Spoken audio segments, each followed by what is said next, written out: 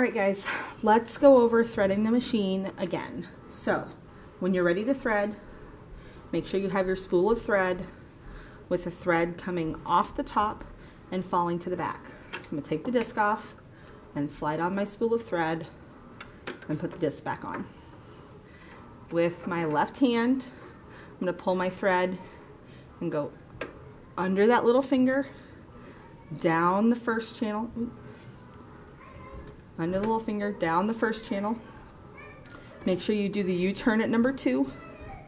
Your take-up lever should be up, so come up on the right side of it, click underneath the ear, back down, and then when you get to that number 4, remember you just go behind the little metal arm underneath. Okay? Make sure that before you thread your needle, you have a nice end on your thread. You're going to go front to back, through the needle, okay?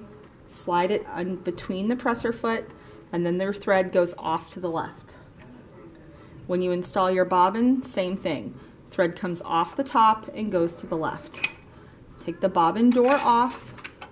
You can always look at the picture on there. Slide your bobbin in, holding on to the tail. Straight down between the gap in the metal, wrap it around, and then it goes off to the left. And put the bobbin door back on. Now your machine is threaded and ready to go.